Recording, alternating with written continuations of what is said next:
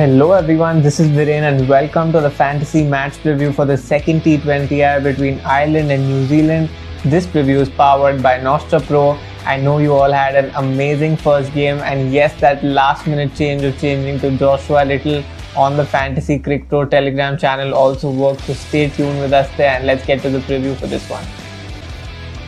So first up, the keepers and the batter. One keeper that I'm going with, Dane Cleaver. Now he didn't score too many runs in the first game. It was his debut game, and like I was anticipating, there were some nerves and he edged out finally. But I think with the second game, he'll be more settled in, and I think that these conditions, especially if he's chasing, should be good for him.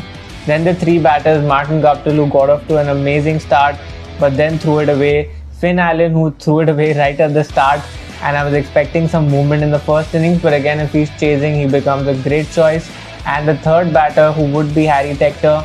I know that he didn't score too many again in the last game, but obviously he has been the in-form batter for the last few months now. And if George Dockwell stays in the batting section, I think he is also a decent choice because he did bowl his full quota in the last game, but for now I'm going with Harry Tector. And then we look at the all-rounders and the bowlers for this one. So one all-rounder from Ireland, Curtis Camphor. He didn't bowl his full quota, but he looked good in the 2 overs that he bowled. And if any other Ireland bowler comes up for a tap, I am expecting him to bowl a little bit more, and he bats at an important position too. 2 all-rounders, Jimmy Neesham, who like I was expecting with Michael Bracewell bowling off spin and no lefty in the Ireland batting lineup. Jimmy Neesham comes more into the game, and hence he's my captain for this game, especially if he's bowling first, but again that will be a choice to make at the end. Mitchell Santner would be my vice captain again.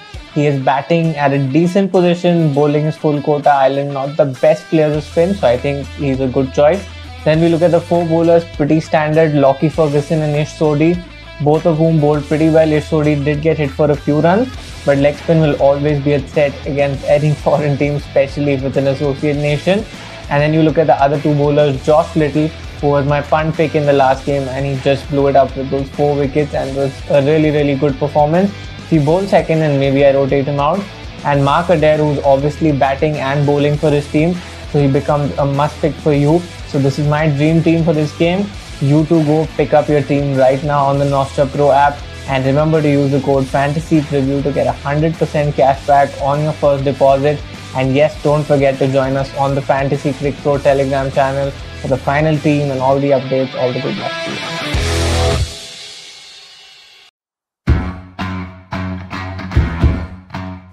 And now we have the pick section for the Ireland versus New Zealand T20. Along with the fact that it helps you give the correct answers, I think it's also useful for you to hear the whole section because it helps you make some GL rotations in your final team. So simply put, for each correct answer you get 20 points, and for each negative or wrong answer you get 8 minus points.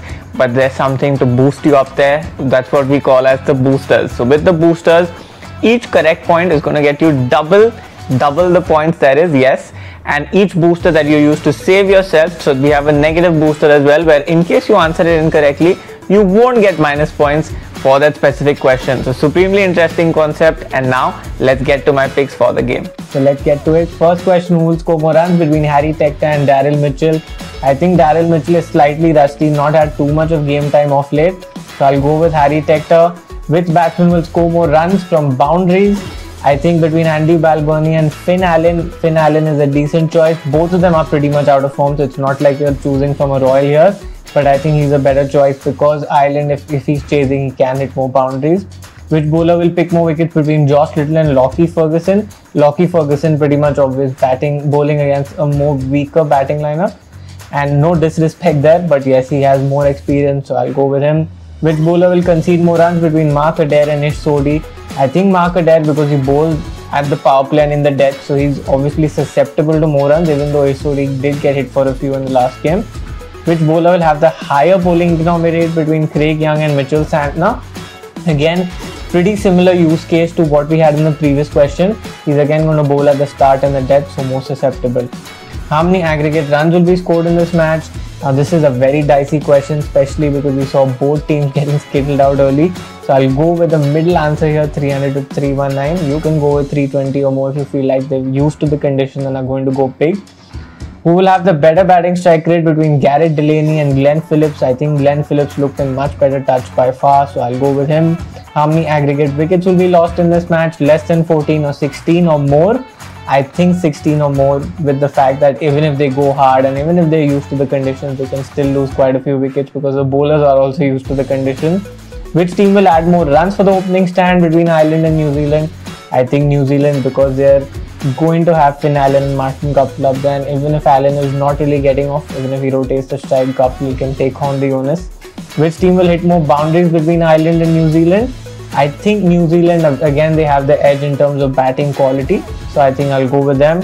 Who will hit more fours between Sterling and Guptill? Now, Sterling has not shown any form at all. Guptill is coming off 100 in the ODIs, even though I know Sterling hit that 100 in the last game. But in terms of consistency, I think Guptill is up there right now.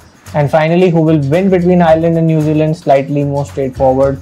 New Zealand, because Ireland have come so close so many times, but that finishing instinct has not come in yet. Finally, the boosters, where you select a no negative if you're not sure about an answer, or 2x if you're super confident that you're going to get this right. I'm going to use the no negative one, that Finn Allen question 2, because I feel both Andy Balboni and Allen are out of form, so it's difficult to make the right choice. And who will pick more wickets? I'm quite confident that Lockie Ferguson should be able to do so. So I'll use the 2x there. There's another set of boosters, so remember to use them too.